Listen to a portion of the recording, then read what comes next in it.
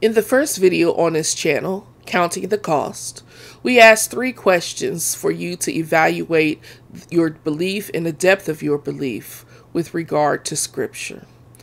As you go throughout the videos on this channel, we ask that you occasionally go back and review it. Although it's a video, it's very pertinent, and we ask that you look at it and examine where your faith is and if it's changed from the first time you asked yourself. Hi, my name is Ayana, and I'm the creator, facilitator, researcher, editor, photographer, and anything else for both YHUHderek channels. The purpose of this particular channel, YHUHderek 2, is to get a deeper, better understanding of Scripture through its original language for new believers. We research the original language by compiling archaeological artifacts, examine old concordances, lexicons, historical information, and we cross-reference all of that using different scriptures. Now, what is the original language? It's a little known word called YHUHderek, and it looks like this at the bottom, and that is what people consider Hebrew, but it's not Hebrew. We examine Hebrew, we explore Hebrew and what it really means in 2 videos. The first one, should Hebrew be called Hebrew?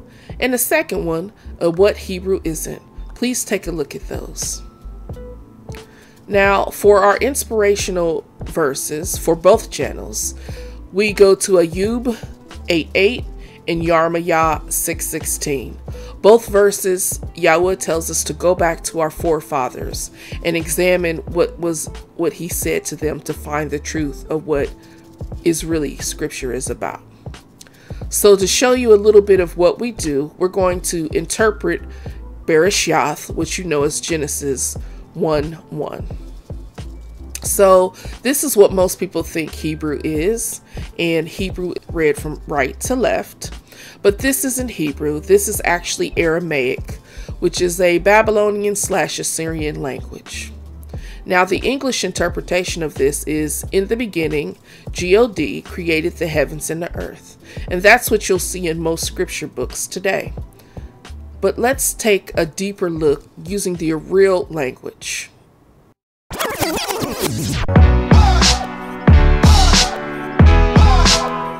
All right, so this, as I stated before, is Hebrew, but it's really the word YHUHderek. All right, so we have reinterpreted this, and it states, as a sign of the beginning, Yahweh created the chief sign of the heaven and the chief sign of the earth. And that's a sign of the beginning. Yahweh created the chief sign of the heaven and the chief sign of the earth. And those are the breakdown, literally word for word.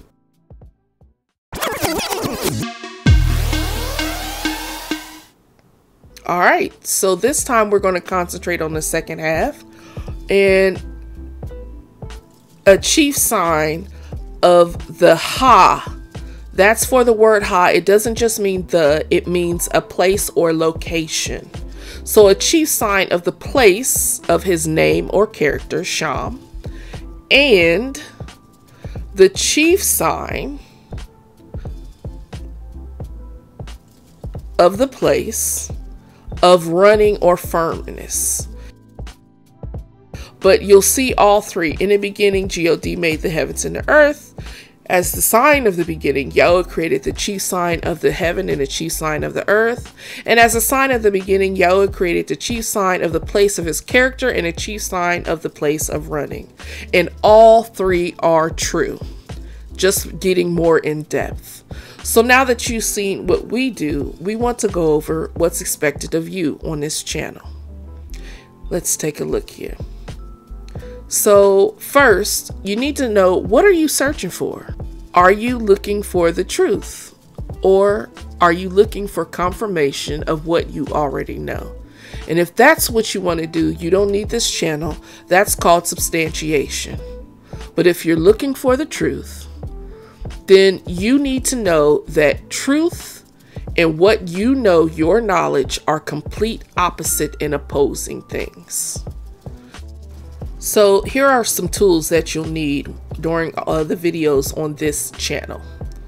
Obviously, you'll need a scripture book, preferably one that you already own.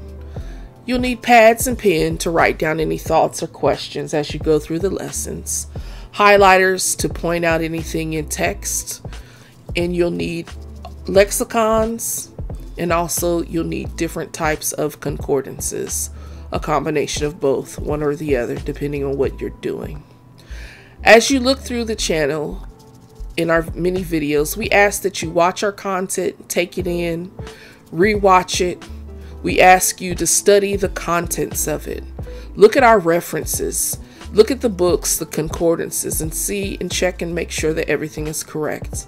Lastly, once you take it in, and if you believe it and you absorb it, share it with others who may be looking for the truth of Scripture also. And as always, you can contact us in one of two ways, actually three.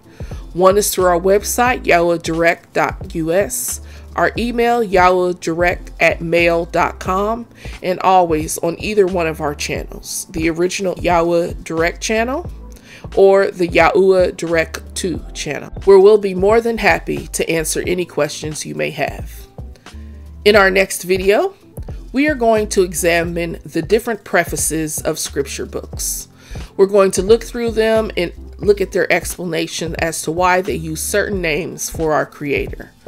Names like this one, or even this one. We'll take a look, see why they used it, and show why it should not be used. If you like the videos, if you enjoy the information, please show your support. We could really use your help. Please donate to paypal.me@YHUHderek. Thank you.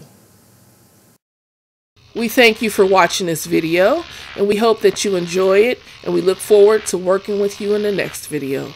Shalom to you and your family.